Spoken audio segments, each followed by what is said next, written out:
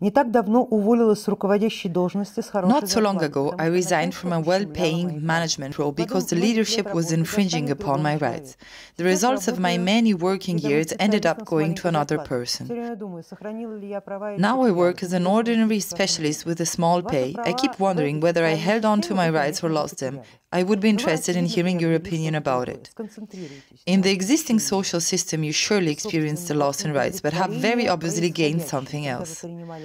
Try to concentrate on the sensation of your own satisfaction related to these events.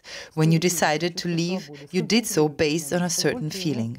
A feeling of dignity, of justice, a feeling of freedom. Concentrate on this feeling and allow it to fill you up from heels to crown.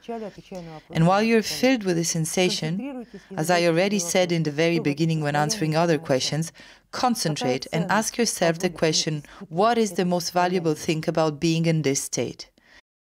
Which value will allow you to almost permanently get into this state of self-pride, self-freedom?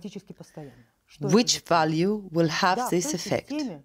Yes, in this system you experienced a loss, but in the new one you will certainly have a gain, because that will be something real, something truly yours.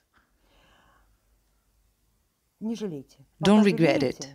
As long as you will be in the regret, this true thing will not awaken, as if being too shy to prove that it is actually better than whatever it is you have lost so far. Just concentrate on this feeling, make it dominant. Live in it for at least a few minutes. And while you find yourself within it, that true value will manifest itself. As it is nourished by this environment, it will feed on it and show itself to you, and maybe even tell you the name of your God, as the value is actually His and not just yours.